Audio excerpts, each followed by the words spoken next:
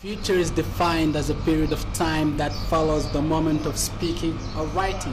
The future might be near, it also might be far, maybe even before I finish the poem that I'm reciting. I remember the other day I've tried to imagine what would my future be like. Just imagine. So I imagine myself as a successful man, having a better life than the one that's on my hand, having like $1 million bank account in Switzerland maybe. And who knows, I won't be living in Sudan. So I've tried to imagine a brighter future for my country, but so far it seems like the future isn't clear. Even though we're living in the 21st century, but in South Sudan they're still living in fear of being shot dead by an unknown gunman at night. The fear of being a collateral damage in a fight between some ethnic groups, or maybe between the troops. The fear of being the next victims of the genocide.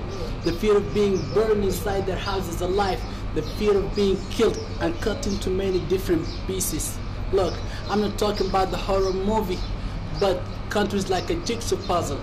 No one to pick the pieces. Look, I've tried real hard to be optimistic, but the only problem is I'm too realistic, because I can see the world being agonistic in the military industry, and I see the terroristic behaviors and mentality spreading in peaceful district, and I see we're being cruel instead of being euphemistic.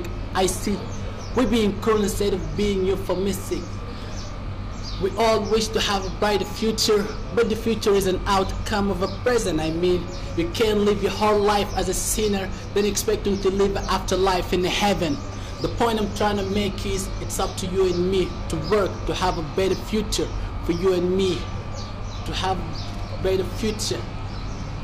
I hope with less sorrow. So let's work today to have better tomorrow. Look, to change the world, we don't need a superhero, but the world change always starts with the person in your mirror.